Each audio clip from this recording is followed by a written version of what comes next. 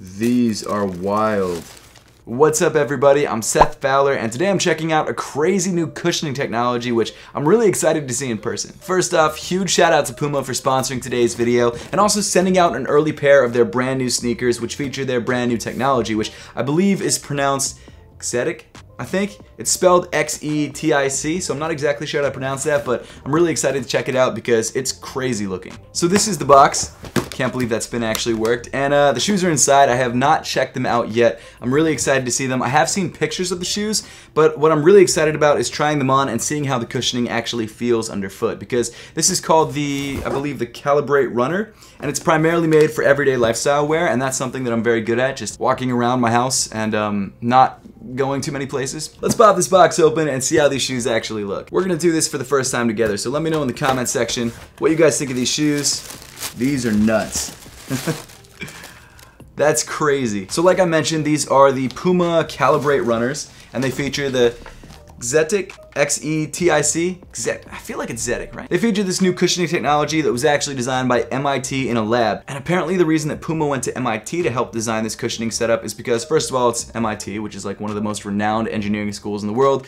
But second off, because they have this special proprietary technology that actually helps design cushioning technologies and help with models of how people's feet work in certain environments. I don't really know how to describe it, but it's cool, it's futuristic, and this is the result. So at first glance, these might actually look like a 3D printed midsole, but they're not plastic, they're actually foam, which is softer than plastic, obviously. And although 3D printed plastic, at least in the application of being a midsole, can be soft, it can never really be as soft as foam because it wouldn't have the same structure. So what makes this foam midsole in particular really cool is that it features this really unique look, but the pattern is also functional and creates this really interesting way of cushioning underneath your foot. So my thought from the very little engineering knowledge that I have is that the reason that these holes are here is so that you can get a lot of cushioning upwards and downwards or like vertically, but you don't get a lot of movement side to side, so you're not going to slide off of the footbed. That's my take. I'm not 100% sure if that's the reason why, but that seems like the reason they would do it this way. Did you guys ever do that experiment in elementary school where you got a bunch of straws and you tried to build a bridge and you found that when you pressed down on the top of the straw, it didn't really compress that easily, but when you turned it on its side, it was really easy to crush? This design actually reminds me of that a lot, in a lot of different ways. One, that you're not gonna be able to squeeze it as much from the sides, but from the top,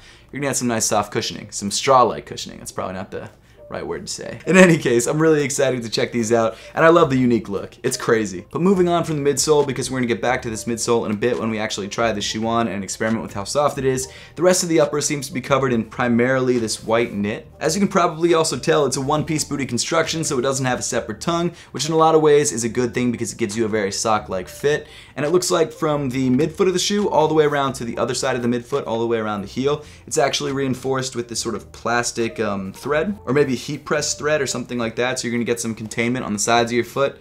But it's definitely a very futuristic look, which I think is gonna attract a lot of people who are into that sort of sportswear look. Obviously, you've got your reflective Puma logo on the midfoot of the lateral and the medial side of the shoe. Visually, I really like the sort of gradient that takes place on the upper. It goes from like a white to sort of a light gray to a black. I think that's a really nice touch. And then on the heel of the shoe, you've got this white fuse overlay with the silver Puma logo. It's a clean looking upper. It's not crazy, it's not too out there, and it definitely sort of balances out the craziness that you get with the midsole. But let's be honest, the reason that we're all here is to try out this midsole and see how it feels on foot. So let's go try it out.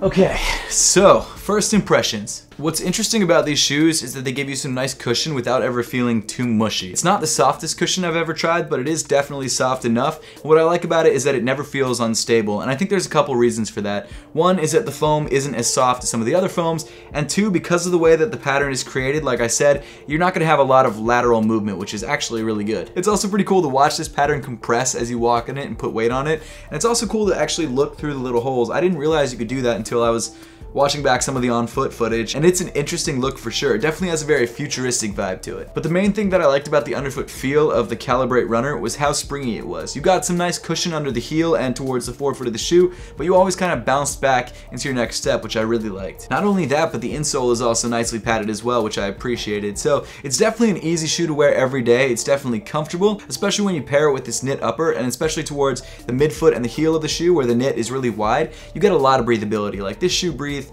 really well. Plus the knit on the toe is really stretchy and soft, and it gives you a lot of flexibility. And when you pair the knit upper with the midsole, it's a really solid combination, especially in this colorway. I really dig this sort of white-gray look. But really, as with most new technologies, what actually gets me excited about this is how they're going to implement it on new shoes in the future, because obviously this is the first shoe that's coming out with this technology, and it's cool because of that.